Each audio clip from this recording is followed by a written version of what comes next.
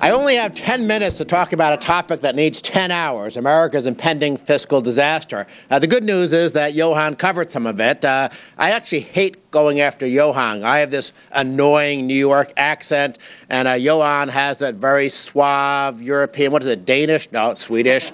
Those are fighting words if you call him Danish.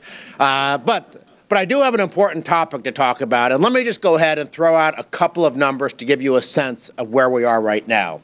When Bill Clinton left office, the federal government spent 18.2% of GDP, our economic output.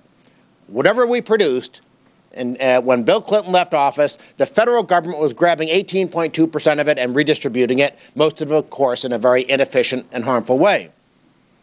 And we thought Bill Clinton was a big government enemy. After 8 years of Bush, with Republicans in control of the House and Senate for 3/4 of that time, what happened? The federal budget virtually doubled from $1.8 trillion to $3.5 trillion, and federal government spending as a share of GDP, which is probably the best way of actually trying to measure the fiscal burden of government spending on the federal level, went up to about 24% of GDP. An enormous increase, an unprecedented increase. Obama comes into office, promising hope and change, and what does he do? He gives us exactly the same spending policies as Bush. Bush gave us a so-called stimulus in 2008 that didn't work. Obama gives us a stimulus in 2009 that didn't work. Obama gives us government-run health care. Bush gave us a prescription drug entitlement. It actually made my job very easy because I went back into all my papers, I crossed out Bush's name and I wrote in Obama's, and I got to pretend I was working hard when all I was doing is changing a couple of names. But all this bad news that we've seen in the last 9.5 years is actually just the tip of the iceberg. If you go to the Congressional Budget Office website, which I don't actually usually recommend, and you look at something called their long-run budget forecast, they do something going out 75 years, and let me give you a giant caveat. The government forecasters usually don't even get next year right, so have a huge grain of salt about whether or not their 75-year forecasts are right. But a lot of it is just based on demographics. What do we have in terms of entitlement programs? What's going to happen to the American population? How fast is it aging? How many younger workers, or i.e. younger taxpayers, are coming into the system? If you look at those long-run 75-year Congressional Budget Office forecasts, which certainly are probably wrong, but we don't know whether they're too optimistic or too pessimistic, they estimate that federal government spending, which today is around 25% of GDP, by the time we get out 50, 60, 70 years, is going to be 45 and 67% of GDP. That's just on the federal level. 45% to 67% of our economic output will be consumed by federal government spending, just the federal level. You add in state and local government, which right now is around 13% of GDP. It'll certainly be higher over time. And you can see that we're going to be somewhere between 60% and more than 80% of GDP consumed by government. Heck, even Johan's home country doesn't have government spending of more than 60% of GDP. Oh, and I guess we're all going to be eating cod and herring and stuff like that. We'll all be Swedish if that happens. But of course, what does that mean? If we have a federal government that big consuming that much of our economy, it almost certainly means we're going to have a giant tax burden as well.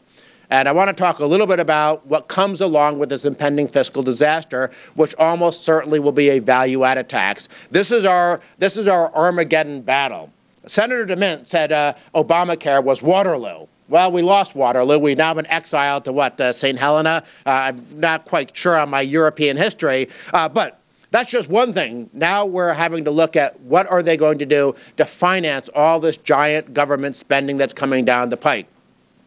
Now, if you look at the evidence from Europe, they put in value-added taxes oftentimes claiming that they were just replacing inefficient national sales taxes, oftentimes claiming that they were going to reduce or lower or get rid of other taxes, oftentimes claiming that this wasn't a plan to increase the burden of government spending, it was just a plan to make the tax system more efficient. In other words, all the rhetoric we're seeing out of Obama's so-called Deficit Reduction Commission, all the rhetoric we're seeing out of people like Paul Volcker and the politicians on Capitol Hill that are salivating for a value-added tax, they're making the exact same arguments we saw in Europe 25, 30, 40 years ago when the VATs were first put in.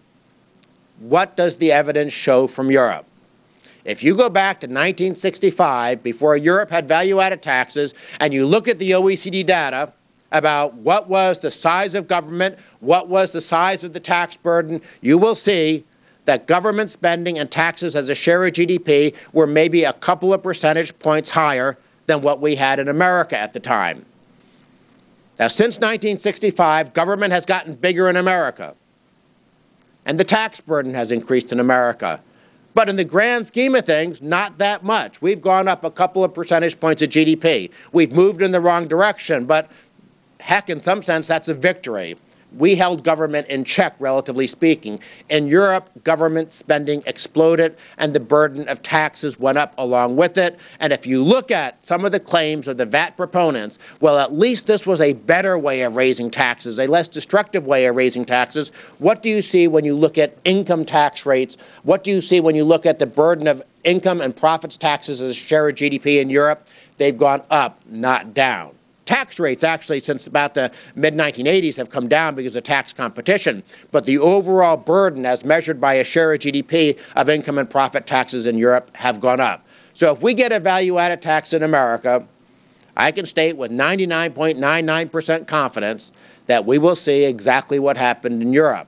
The giant, bloated federal government that we will have will be matched by a new, disturbingly and dangerously efficient tax collection mechanism known as the value-added tax, and then we will be in a position where there is no fundamental fiscal difference between America and Europe. And what does that mean? Well, there's a reason why today America is about 30% richer than Western Europe when looking at measures such as per capita GDP. There's a reason today that America is about 40% richer than Europe when looking at measures of average individual consumption, which actually looks at disposable income, which means that reflects the higher tax burden in Europe. We are richer and more prosperous than Europe because we have not made the same mistakes Europe has made. But now we're doing that. The Bush-Obama policies of big government are a down payment on this entitlement tsunami that is soon going to sweep over America, and the value-added tax is just a way of letting the politicians know, go hog wild, you have this giant new source of revenue, go ahead and spend to your heart's content. If that happens, it'll happen over the dead body of the Cato Institute. That's my pledge to you. Thank you.